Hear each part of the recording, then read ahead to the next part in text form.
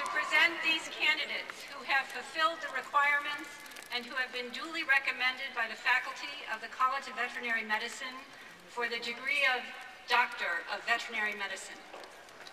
Thank you, Associate Dean Appleton.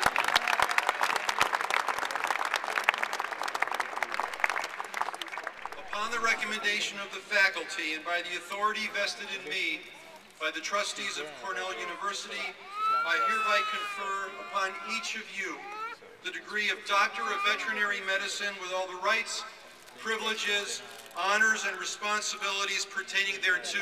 Congratulations.